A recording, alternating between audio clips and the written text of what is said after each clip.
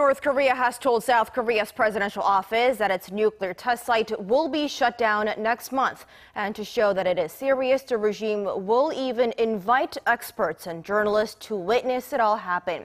Also from the north, Pyongyang says it's going to resync its time zone with South Korea starting May 5th. Our Kim Hyesung reports. The presidential office of Cheong Wa Dae announced Sunday that North Korea has agreed to shut down its nuclear test site and allow an inspection next month. North Korean leader Kim Jong-un said during the Inter-Korean summit that he would close the nuclear test site located in the northern part of the North in May. To reveal this transparently to the international community, the North said it will invite experts and journalists from South Korea and the U.S.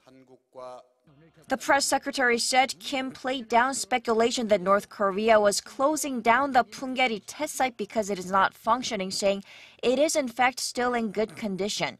He added that President Moon welcomed the proposal and that the two leaders agreed to discuss details of the shutdown as soon as preparations are made.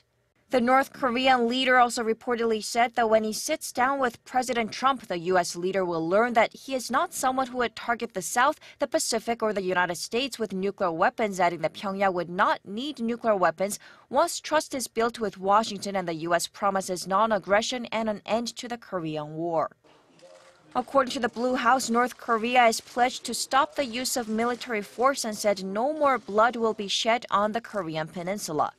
Another agreement was that North Korea would change its time zone back to the same as South Korea's.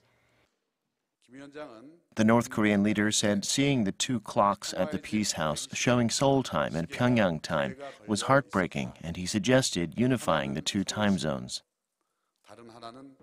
In August 2015, the North created its own Pyongyang time by setting the clock 30 minutes behind the South. Kim Hyesung, Arirang News.